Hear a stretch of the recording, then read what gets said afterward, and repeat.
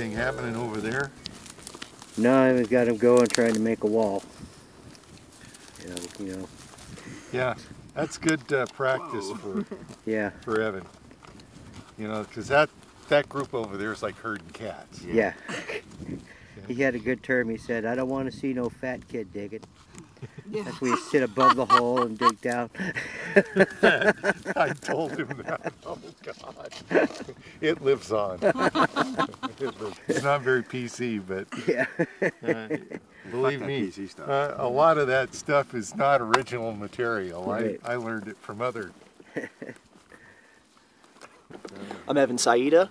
I've been coming out to the Judith River Dinosaur Institute digs for 6 summers now. I just graduated from Princeton University for my undergraduate, and I'll be going to the University of Bristol next year for a master's in Paleobiology. The best thing, well, I mean, the experience. This is what I've always wanted to do, and finally being able to come out and see it come to fruition was great. And it gave me a great project. It gave me a lot of experience. Nate has been a good teacher. All those things, all those aspects. My senior thesis was on the Stegosaurs and the quarry over there. And, a lot of very unique aspects of their biology came out as a result of this study. And it's the best Stegosaurus site in the world. And, you know, I guess they got a special spot for me.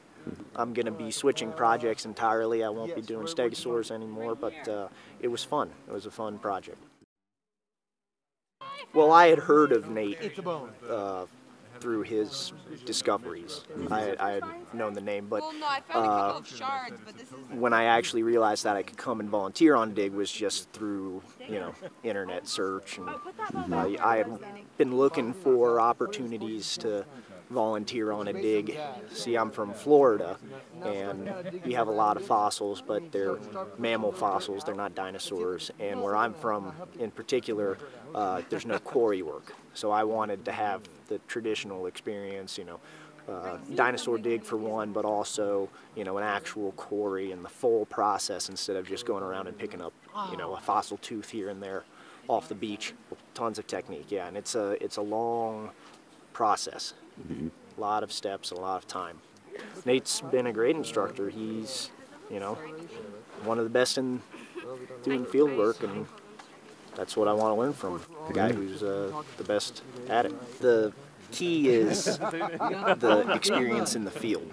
So Princeton did not actually have any vertebrate paleontologists, so the ability to come out here was supplemental to my biology education. I was able to get a lot of time in the field, in the lab, stuff that some people don't even really get until they go for their PhD. So it gives you a step ahead.